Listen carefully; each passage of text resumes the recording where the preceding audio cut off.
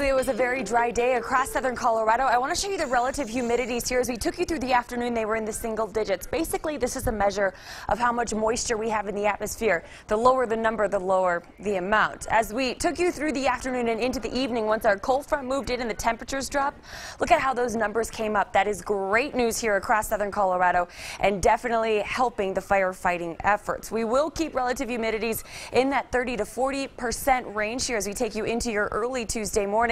Temperatures tonight will be much cooler than they were last night. We're falling into the 40s along and east of I-25 with 20s and 30s up across the high country. High temperatures tomorrow noticeably cooler than it was out there today. We're only going to get to 62 degrees in Colorado Springs, 69 in Pueblo with temperatures in the low 70s out across the lower Arkansas River Valley.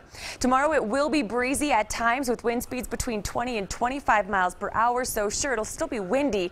It just won't be nearly as bad as it was out there today. So far, no red flag warnings have been issued. If that changes, we'll let you know here on KRDO News Channel 13. But even though there are no red flag warnings issued, fire danger will still be high, so please continue to be extra careful as you are spending time outside. Skycast showing that at 7 o'clock tomorrow morning, we should have mostly sunny skies here across southern Colorado, and I expect that to remain the case through about lunchtime. Taking you into the afternoon, again, the breeze will pick up, especially out across the plains.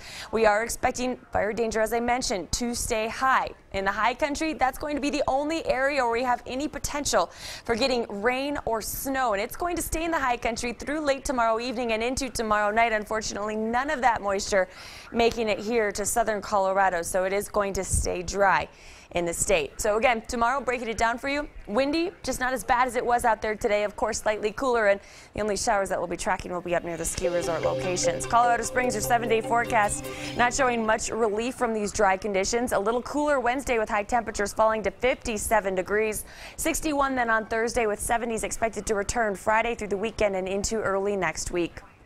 In Pueblo, 69 degrees tomorrow, 63 then on Wednesday. Wednesday, the coolest day of the next 7 days. Saturday, looking to be the warmest. We're back in the 70s and 80s through the end of the work week into the weekend, and by Monday, 77 will be your high temperature. Canyon City not looking any better for rain chances. 68 degrees on Tuesday, 62 on Wednesday. We get back into the 70s Friday. We'll stay there through the weekend with dry conditions into early next week. In Teller County, not much better. We don't have any chances for rain or snow in Teller County here as we head through the next 7 days. 56 degrees on Tuesday, 50 on Wednesday. Then temperatures make their way back into the mid to upper 60s Friday into Saturday. Guys, I think I speak for a lot of folks when I say I would settle for a blizzard at this point. Just anything that would bring us some sort of, rain, snow, I don't care. We just need something. But I looked out, and you can find our 13-day trends on KRDO.com, even going out 13 days, even further than that. It really doesn't look like we have much of a chance for any rain. Not next Tuesday, but the following Tuesday shows the first glimpse of anything that could hit us here in southern Colorado, and that is a long ways away. Right. See you in 2 weeks. Yeah. I think I may be more popular then.